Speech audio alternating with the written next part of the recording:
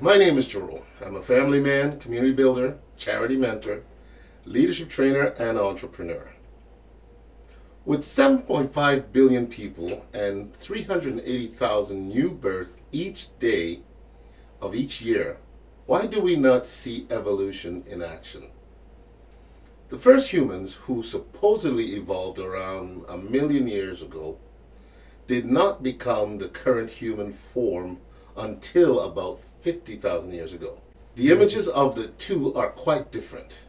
Many evolutionary changes had to occur over that time frame.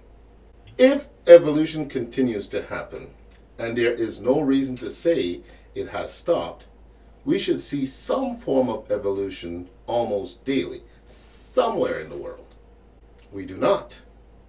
We do not see people developing sonar skills like a dolphin, or echolocation like a bat, or wings like a bird, or fast running muscles like a cheetah, or a strong sense of smell like a dog or anything. What we actually see are more and more genetic defects. We are actually seeing more and more genetic defects. We are getting worse devolving instead of evolving, exactly opposite of evolution. Each generation of offspring carry the defects of the parents, plus this new generation develop their own new defects. Thus, each generation accumulates more and more defects. An alternative theory is that humans and all creatures were created fully formed like we see today, but with some ability to differentiate. This change is a change within a species, not evolving to a new species. Since the creation, all human and animals are decaying, sometimes adapting and changing but not evolving. For example, a wolf lost genetic information and changed into a dog.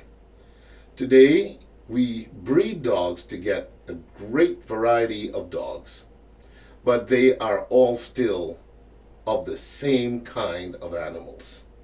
We are losing abilities and getting sick more often.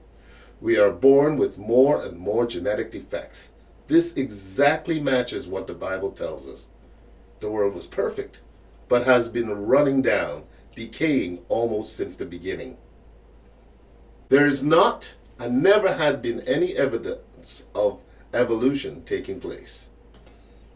This image shows how defect multiplying in population. The exact same picture could show how evolutionary changes occur. The problem is we have never, not once, ever seen such a thing happen.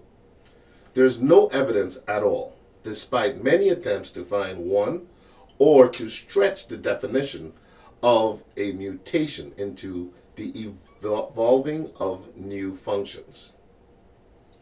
The Museum of Natural Science and History, when built, will present the scientific evidence that has been stated here today in much more details.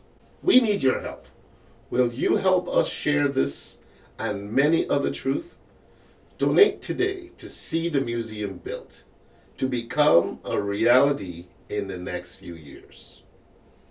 By knowing the truth, by helping to spread it, we can each do our part to better our world for everyone. Please donate and support us as you are able to. Thank you.